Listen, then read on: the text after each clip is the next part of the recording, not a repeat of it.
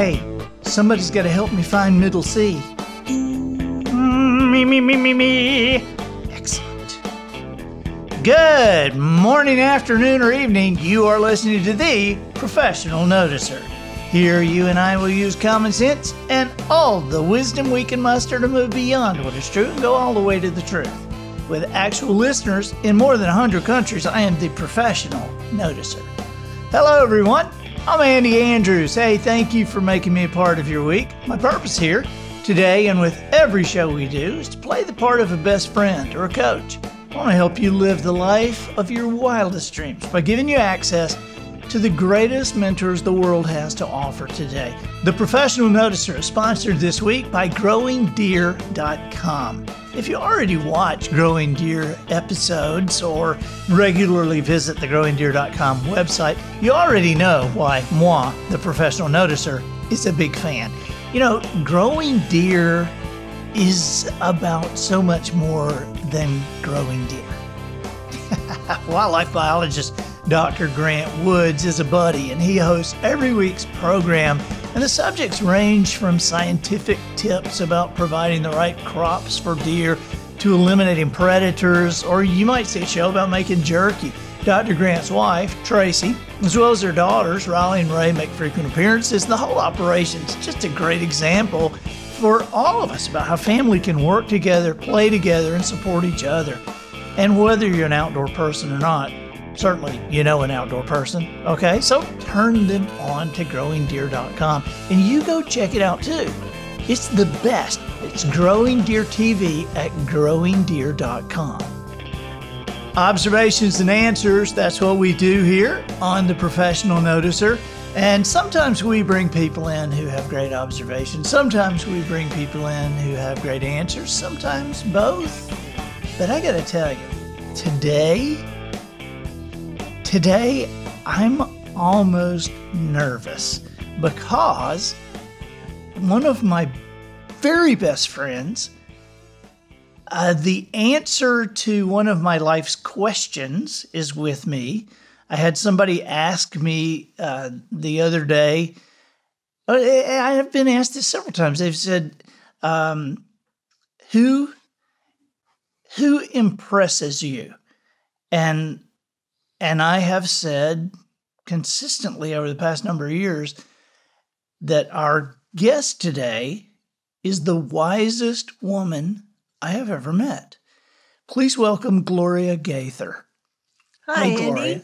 How are you doing? How are you? Good. Great to be with you.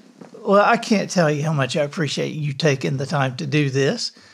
So, if you've been living under a rock somewhere and don't have a passing familiarity with Gloria Gaither, Gloria, do you have any idea how many songs you've written? How many lyrics to song? The last count was 700, but that's a long time ago. Right. Yeah, probably. I don't know. It's hard to keep track. I maybe should put a list of my unforgettable songs and then a longer list of my forgettable songs. Well, most people recognize Because He Lives. There's something about that name, something beautiful. The Difference Is in Me. I was unaware that you wrote The Difference Is in Me, and I listen to that probably 5 times a week. I do. I listen to that. I think Wes Hampton sings that song, and I don't know why. I gravitate to that song, and I listen to that in the mornings. The Difference Is in Me, and I'll tell you another song I didn't know that you had written that I listen to all the time is Until I Found the Lord, and I listened to that song with Jason Crabb singing at the Brooklyn Tabernacle with that 200-member African-American choir behind him. Oh, my gosh. So anyway. Well, those probably are two songs that a lot of people don't know even, so it's kind of fun. We've written a lot of things for children or things that could be we wrote a musical one time called Kids Under Construction, and the whole idea was the grown-ups and the children are equally kids under construction. And I don't like to put adults in situations where they're telling the kids how to do life, because my experience is more often than not, the kids tell me how to do life. And so the musical was really scrambled because a lot of the wisdom was coming from children. And so everybody was doing everything together there was a curriculum that went with it. And I intended the curriculum for backyard Bible schools where you're living in a condo or in a neighborhood and all the kids end up in your yard. And, what do you do with them? And they're everything from 2-year-olds to teenagers. And so it was constructed so that span and the adults that were trying to, have fun with the kids in the yard would all be on the same page. But I really feel like a lot of those songs that you just mentioned, I sort of wrote with that breach, that span in mind, to breach that gap and say, the differences in me is a good example that I just think, okay, what changes when you find Jesus, whether you're 4 years old, as I was when I found the Lord, or, 80, everything is different. Everything is new. It's always been there. And you, like the veil over your eyes, the Bible uses that veil metaphor a lot. And I love that. And, it's like you're doing like kissing through a hairnet. Yeah. And then suddenly it's like, oh, so this is kissing. Yeah. And that is, I call that conversion. Anybody can call it whatever you want. But when you discover that God has a brighter way for you to live, that is not the world's value system. It's upside down. Like the children teach, and the poor are rich, and those who have been disadvantaged are the most advantaged all of a sudden, just because of that connection with the God of our lives, the God of our universe. Right. I don't know if this will be the last adoring statement I make about you on this interview, but I have to say, keep coming. I have to say that I think of you every day, because in my office is one of my favorite family photos of all time. And it's when you and Bill and Benji and Melody were at our house and we were out on the dock, and you're holding Benji and Mel's brand new baby. And you're sitting in the swing there in the gazebo, and Polly is sitting on the floor underneath you, and she's looking up and smiling, and you're looking down at Polly and smiling. And I to this day, I look at that picture and I think, there is not a better situation I could ever wish for my family than to have my wife listening to this woman. And I think that every day when I say that. And so I wouldn't listen to her instead. Well, I probably wouldn't do any other interview with this question, because I wouldn't know where it would go and it wouldn't be worth it probably. But with you, I will ask this question. So, Gloria, what you been thinking about lately? I just like to hear anything you're thinking about. I mean, I always like to. And so I'm going to do it here. What have you been thinking about lately? Well, I've been thinking for a long time, but I think with all the stuff going on in the world and in, the chaos in our political framework and COVID and all this stuff that is worldwide, not here. It is, I'll use a farm term, shucked the corn down to the real grain right here. Yeah. What is important? And it's brought up a topic that's been my theme, probably my whole life, is what lasts forever. And it's made me ask more and more in a really practical way, what am I doing today, this minute, talking to you, whatever, is there any eternity in it? And even the stuff like peeling potatoes and scrubbing the commode, where I have to say, okay, what is eternal here? And my mind goes, okay, I'm creating an atmosphere in which this family that I love is coming in and out. And I want them to know that this home, this atmosphere is something else, something more. And that has to do with the smells and what you smell when you come in the door. Is is the pot roast on? Is the cherry pie baking? Is the music playing? And what kind of music is it? Is it saying, oh, whew, I can exhale now, I'm home? Okay, so to me, everything gets reduced to, how can I make this a forever statement? How can I make this eternal? And I ask that about relationships when I get very small and picky and making a big fuss out of things that really don't matter. I like to ask myself, does this really matter in the light of eternity? Because I don't think eternity is out there. Right. That's the thought I want to get to with you. I think eternity is here. And the transition is no big deal, as Jake used to sing.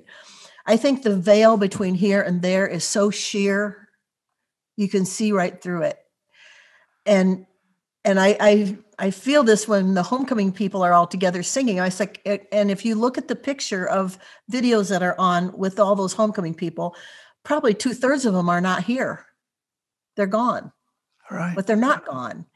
And we're both singing. I don't think it matters which side we sing on, this side or that side. But the more we can understand that everything is eternal, that matters. So, whether I'm fixing supper for a whole crowd, or I'm just fixing supper for Bill, or whether we're writing a song, or whether we're traveling and trying to, do something public. Actually, I think my public life is the lesser of my lives. And if something isn't happening in our private life, you can't expect anything to be transmitted to an audience in a public life. So if it's going to ring true, you have to keep asking. I have to keep asking myself, is this what today will last forever? That doesn't mean you don't have to still buy water softeners and get the roof fixed. It just means that you understand the things that matter is how you deal with the roof fixer or the guy who comes to install the water softener. We often say to artists, it's more important what happens at McDonald's after the concert than it is what happens on the stage at the concert. Wow. So, if somebody that was at the concert is having to stop by for a hamburger and you do too, your attitude toward each other, you don't even know they're there. You don't know they're watching, and you shouldn't. You shouldn't have to get yourself cleaned up for an audience person who's across the room. Just your regular life. Andy, I love the word integrity because it means to integrate all the pieces of your life. My piece is a mother, my piece, is a gardener out there digging in the dirt. My piece trying to train this baby puppy we have, calling my children, giving advice to people who stop by and say, what should I do about this? A teenage boy who says, I don't fit in at school. Can you help me? Am I not worthy? Why don't the kids like me? Okay. Well, it's like, okay, their values and your values are not the same values. Don't expect that to sync. But integrity means that no matter what view of Andy Andrews I have, this one talking with public watching, or the big seafood bash you did on your deck when we were all there, and little Liam sitting in your outside bed mattress, that big swing you have out on your porch, whatever, it should all be the same person. The Andy there, the Andy here, the Andy someplace else. Right. And I look at you and say, you are a man of integrity, whether you're speaking to a motivational audience for General Motors, or whether you're talking to the two of us here, or if the audience weren't here, if we were having coffee at Starbucks. it ought to be all the same Andy. Right. And so that is because you have committed your life to something eternal. So that eternity piece gets everything in sync, where you got, what is that on graphs? I don't know the term, where the lines are all over and then you keep adjusting until all the lines are straight in I know line. what you're talking about, but I don't know the word I don't know either. what that's called. But anyway, that is what Jesus should do to our lives. He should bring into sync all the pieces that we are, so that our business dealings, our interactions with our neighbors, the way we park our car on the street, whether we leave it half hanging out or take half of somebody else's space instead of bothering to straighten it up, whatever. It's all the same Andy. It's all the same Gloria. It's all the same Bill. That is what Jesus does. If we're serving him, everything is eternal. You see things in a totally different perspective. Right. So that if you die, which, a bunch of us have died from COVID and probably some more will, and it might be me, then I don't have to worry about, they're going to find this in my notes, or they're going to find this in my files, or they're going to, I don't have to worry about that. Right. Because I've been living in forever already. Yeah. Wow. And forever just goes on. So my little mental thing I say to myself all day long is think forever. That is so good. That is so good. Some of my greatest boosts of thinking have been attached to yours. You have sent me down pathways so many times, and I don't know how anybody could express themselves the way you do and not think as deeply as you do. I think those two just go together. But I remember one time, in fact, Jimmy Yeary and I talk about this a lot. I love Jimmy. Isn't he a sweetheart? Just so great. He had that number one recently with Tim McGraw's song, I Called Mama. But we were in a room with you and Bill and several others, and I remember David Phelps' sister was not doing well, and it was apparent that she was going to pass away, and David was understandably having a tough time with it, and we were there quietly listening as he talked, and you talked to David. A couple other people said a couple of things. But there was a moment where you said to David, David, your sister is getting ready to breathe. She's getting ready to breathe. She was very happy inside her mama at one point, but that became uncomfortable, and she had to get ready to breathe, and now she's been happy in this body for a long time, but now she is getting ready to breathe again. And when you said that, the room was quiet, and Jimmy and I looked at each other from across the room. And it was one of these moments that I will never forget. And after we all kind of went our separate ways, I told Jimmy, I said, I have to think about that. I've got to write something to do with that. And I put a chapter in the Notice of Returns, writing that entire concept, thinking that out. And when you mentioned a few minutes ago about the thin veil between here and there, one of the things that I thought to express on what you said was the line, when she takes her last breath here, she'll take her next breath there. Mm-hmm. And think how that'll fill her lungs. Right.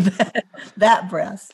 But I had never heard I never heard that expressed, and I've since had the opportunity to speak at a couple of life celebrations, and a couple of times for dads who were, younger and had younger children, and I was able to explain, because I said to the congregation there at that funeral, I said,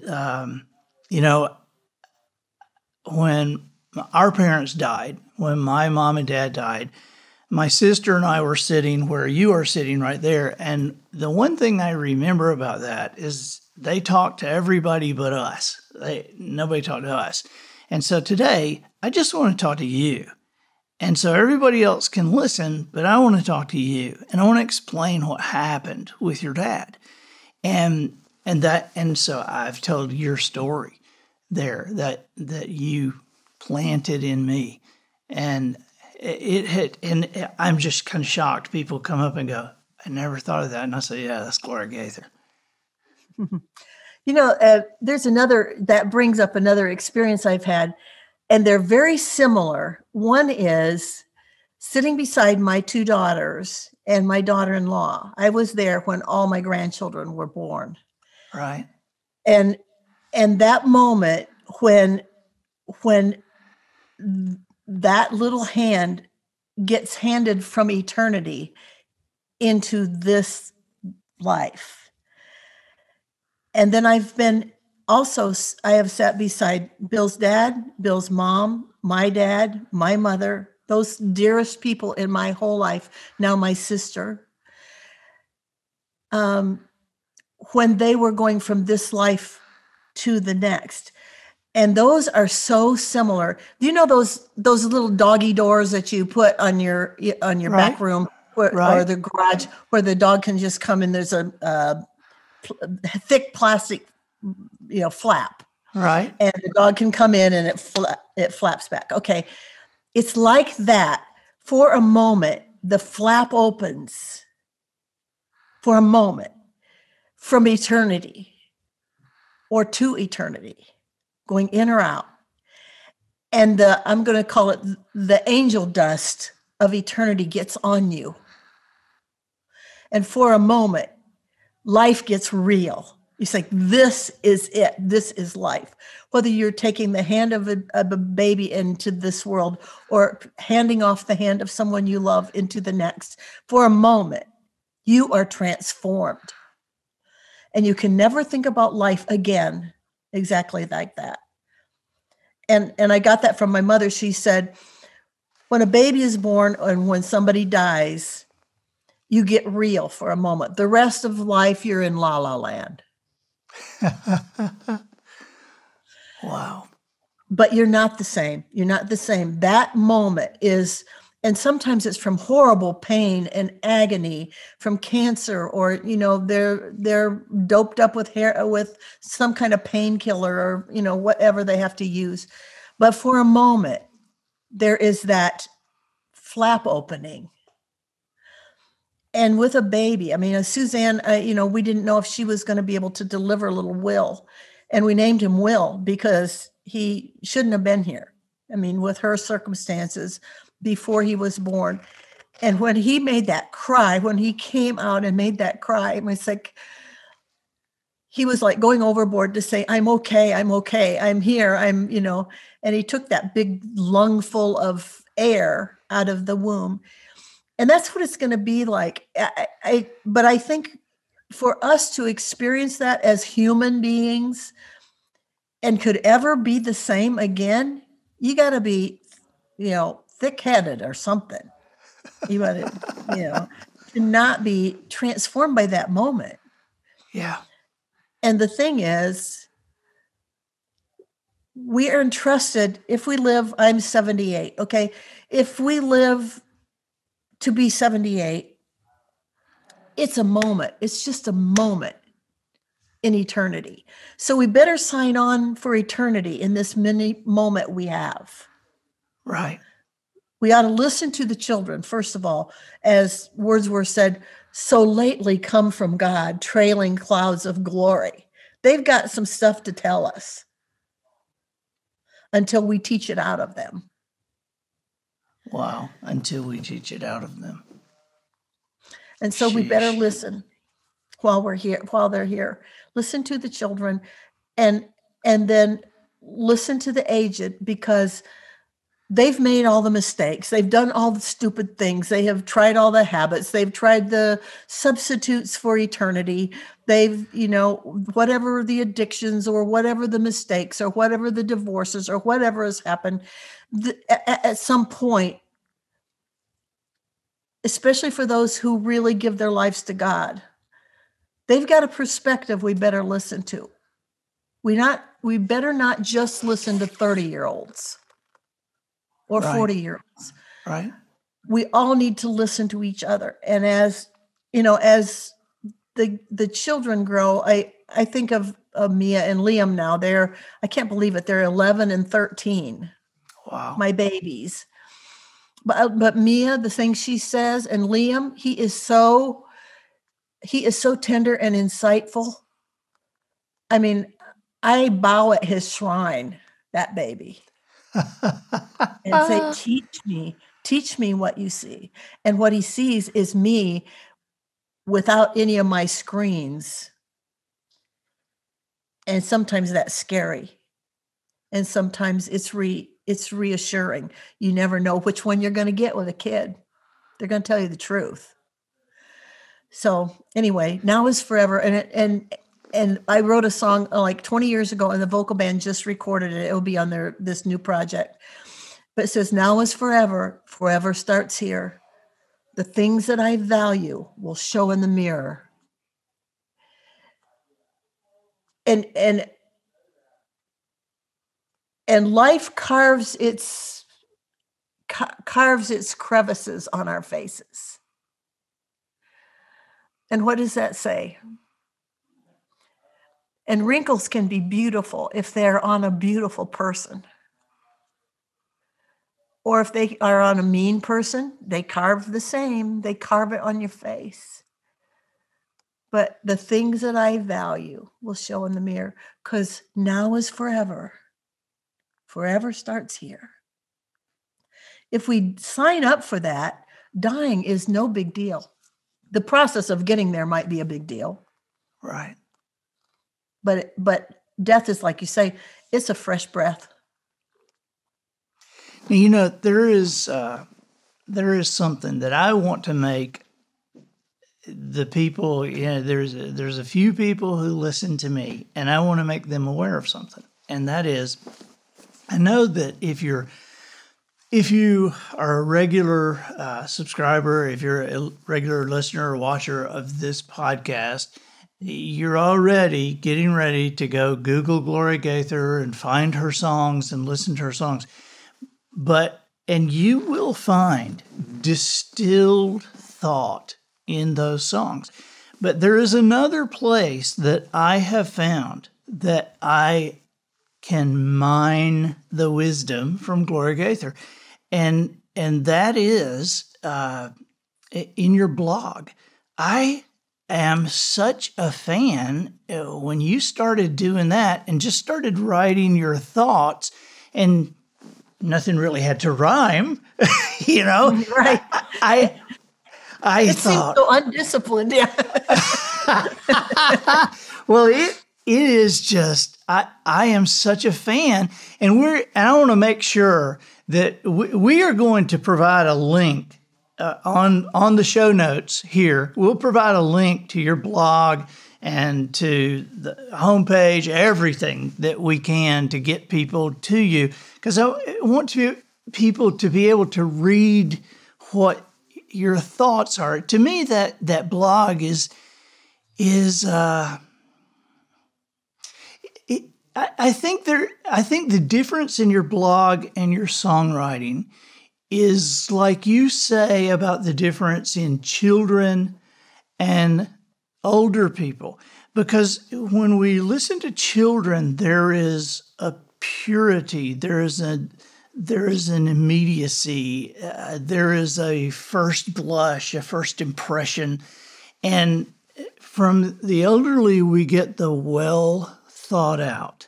And so Yeah. And so from lyrics, I think we get the well thought out. But with your blog, that has filled a need in my life when I can't go down the hall and have coffee with you and say, so what are you thinking today, Gloria? I mean, I'm glad you brought that up only for this. There wouldn't be a blog, I think, if it hadn't been for you and Marty Grubbs, because I had no idea what a blog was. So I'm just, you're right. I just puking my thoughts out onto the paper, like, whoa. Okay. And you guys would say, keep doing this, keep this. Like I said, well, I don't know how long a blog's supposed to be. I don't know what you put pictures on a blog. What do you do? And you kept saying, keep going. So Thank you. Well, and you have no idea how many times I've stopped people and said, okay, stop here. Just listen to this. Let me just read this to you. And I've read your blog to them. I mean, it's just... So, I just wrote, I thought when I was trying to figure out what a blog was and what I should do, I just said, I'm just going to write love letters to my life. I'm going to make myself aware of a beauty that is mine to live and experience. I'm going to write a love song to my life, so I won't miss it. And songs are like that. Songs are like the stakes you drive in the ground as you mature as a Christian, or if it's rock and roll, or if it's country music, your love affairs didn't go well, or whatever they do. But songs are like driving a stake down. Okay, I've come this far and I've learned this. So I thought, okay, if that's what a song is, then I want to just write every day love notes to my life. I don't want to miss the gifts life is giving me. I don't want to stumble over the miracles asking God for a miracle. And I think we do that. Right. Yeah. Oh, yeah. Every day we stumble over a bunch of miracles and about, when we're saying, oh God, I need a miracle. It's like, okay, I sent 3 ships to pick you up off of the flood roof. Yeah. And you said, I'm waiting for a big ship. What, Right. So I said, I'm going to commit. This blog is going to be my commitment to myself to not miss what God is bestowing in my life every day. And I think what you do well in that blog, and probably better than anybody that I've ever read. And I'm just thinking about this. I've gotten very interested. I'm not a great photographer, but I love doing that. I love taking pictures, and I've gotten very interested in going down really close on something. I don't know if there's anything about like that one right behind you, the scales of a fish, I think. Is that? That's right. That's the scales of a red snapper. And so it's like, okay, what does this look like when you get right in?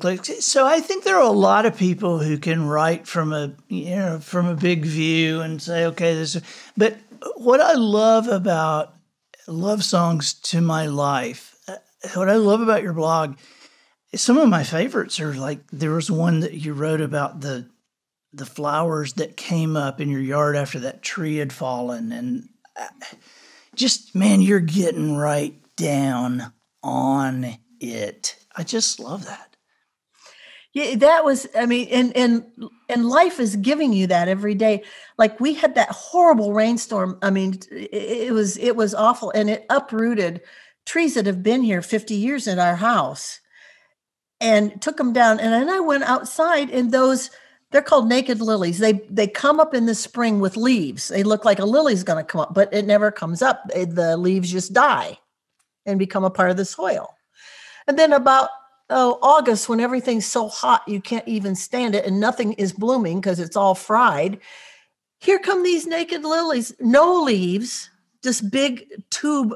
It's like a straw full of water, this big tube of a stem with these amazing, delicate pink lilies on the top. After all those trees had fallen in our yard, I went out and here is the naked lilies are all over my garden. I was like, okay, how do you do a little flesh filled with water stem and withstand this storm that was beating everything to a pulp, including the crops? And here are the naked lilies. Amazing. And I was like, amazing. Yeah. Does that mean that if the storm blows down our whole stupid government, I can still stand fragile in the beauty of God's sunshine after the storm? Can I do that? Every day is like that, Andy. There's one every day. And I just don't want to miss it. I don't want to miss it. This is why I listen to you. New Year's Day, I was reading, and I read a verse in Isaiah that I've read this a million times, and it somehow hit me a totally different way. And, because everybody's concerned about the government and this and that, and you voted that and this and this and that, and it's gotten insane. And then there's people that is saying, well, God wants this, and then God wants this, and it's God wanted me to run for office. No, God wanted me to run for office. It's so. And then I read this, and it was the prophecy about the child being born, and I had never considered the part that said the government will be on his shoulders. Mm-hmm. And I thought, okay. He's carrying it. I don't have to. Yeah, this is not something I have to worry about so much, because the government's on his shoulders, not mine. Mm-hmm. It also says that he will be a tender reed. Okay, that's the naked lily. This fragile, who would ever think that the God of the cosmoses, we are now learning that God is way bigger than we ever thought. And that God would decide to become a zygote. You know what that is? It is the seed, it is the cell that combines with a female and male cell that combine together to make a zygote, a new thing. Okay, how far, if you say God doesn't care about me, he's big God, he's out there, and he wound up the universe one time and he went away to, no. This great God did wind up the universe, but he decided to reduce himself to a zygote, a combination of a young girl and the God of the cosmoses, to come all the way to where I am. And he came as a helpless baby. And I was reading a devotional the other day, which I totally disagreed with, which said, well, we like to talk about the baby Jesus because he doesn't demand anything of us. So we love to have Christmas and we love to talk about the manger because that a baby doesn't demand anything of us. I said, this has to be written by a male who wasn't married and never had to have a baby in his life. Are you kidding? From the very beginning, God become this fragile all the way to where we are. You can't get any farther than he came for us. But however, from day one, he demanded our total commitment. He didn't force it. He was a baby. We could have left him out in the rain and he would have died.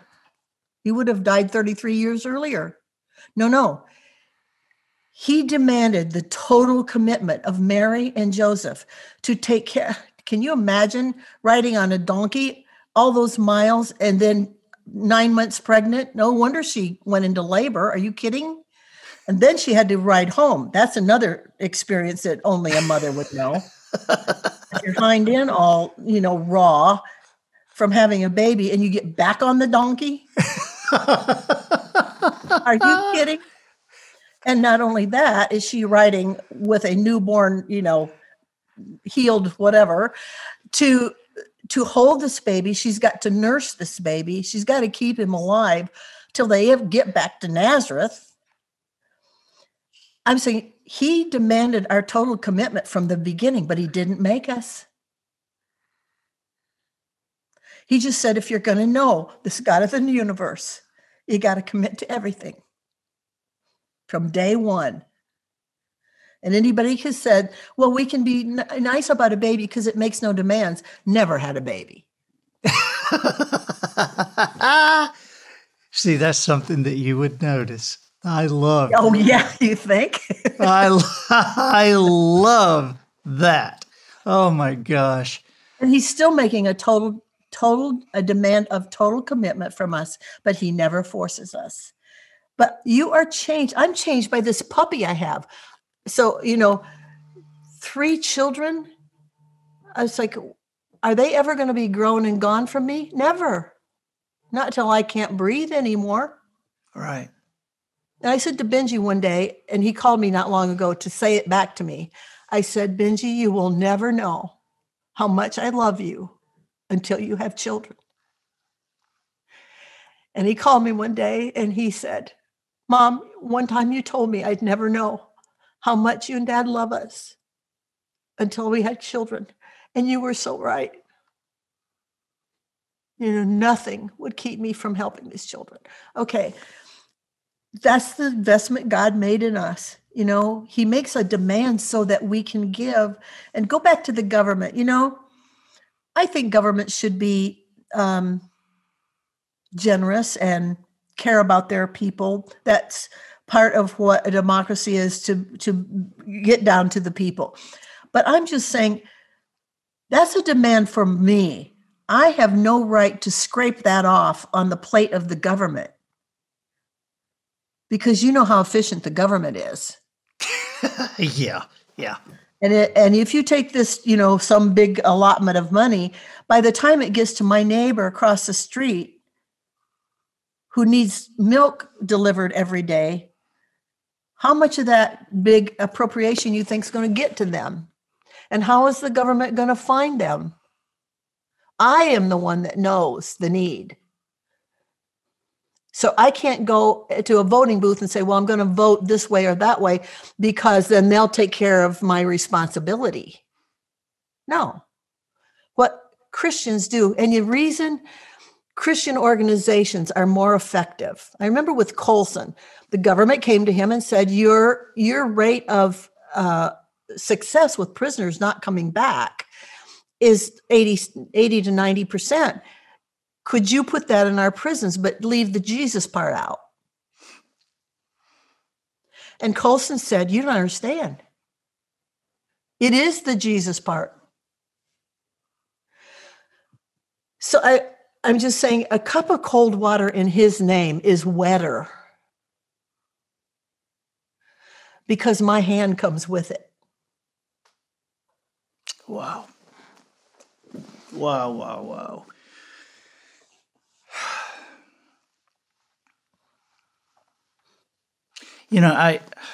I can't keep you any longer. I can ask you to do this again, but I want to read something that you wrote that I printed out, and I have I've always been in. I've always just kind of been in awe of this. This is not necessarily one of your better known lyrics. By the way, Gloria, you and Bill had to be just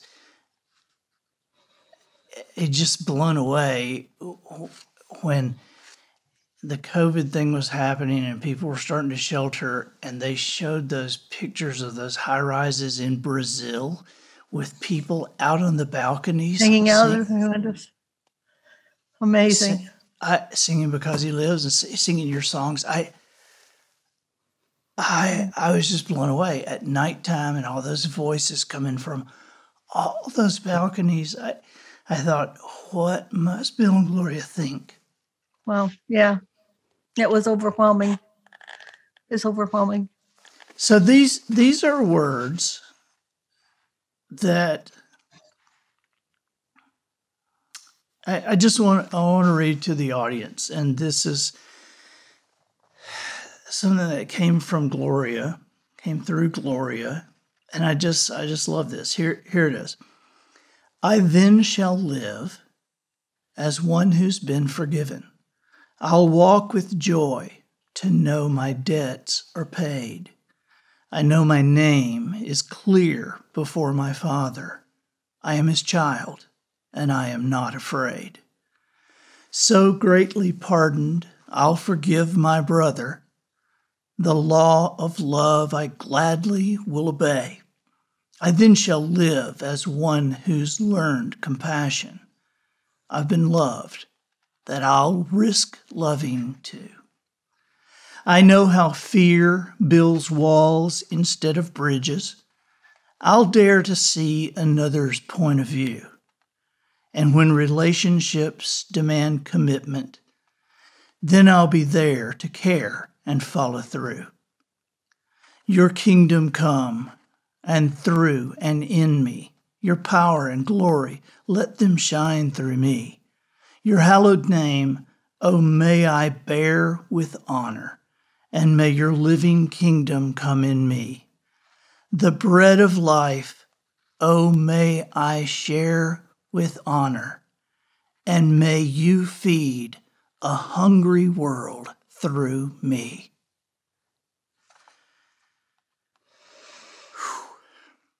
I don't know that there's anything else to say, but thank you. Well, thank you. Thank you so much. And I just want to say that I'm seeing behind you this new place you've created. Can I come and go through it? Please. I cannot wait for you to be here at Wisdom Harbor. That would just be the greatest thing. You guys have to come. I want to come, and I think that is a great thing for you to do because you're such a people person. You have got to meet folks. Well, this is certainly going to do it. I think we're all in glass right here, and so I know that you and Bill like to come to beaches and different beaches, and so choose us next. We will. As soon as we can hug, we'll be there. Yeah, absolutely. Thank you, Gloria. Thank you so much. I will talk to you soon. Thank you, Andy. Have a great day. I'm Andy Andrews, the professional noticer, harnessing common sense and wisdom to plow through challenges all the way to an answer for you. And I think that'll do it for this week. Get us out of here, Matthew. So, ladies and gentlemen, and to the boys and girls who aspire to become ladies and gentlemen, we have reached the end of another episode of the Professional Noticer.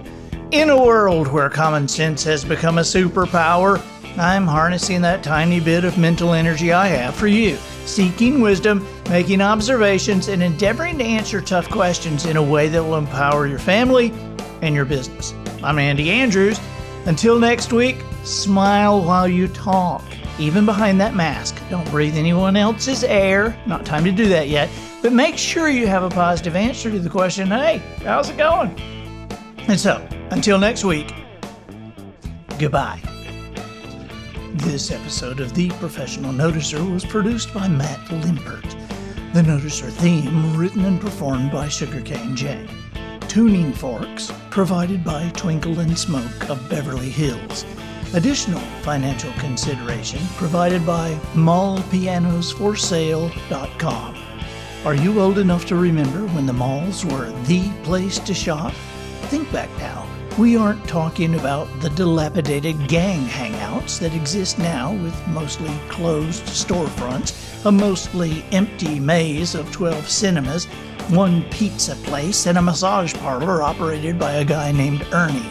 No, we mean the beautiful malls. Malls with places like Hallmark and Orange Julius and Tivana, Gymboree and Banana Republic, Pottery Barn, Baskin Robbins, and piano stores. Do you remember the piano stores? Piano stores were in every great mall. It must have seemed like a good idea to someone, but as it turned out, a piano was not quite the impulse buy a sweater or a coffee cup could be. There just weren't a lot of people in malls on a Friday night who said to each other, you know, while we're here, we might as well pick up a piano.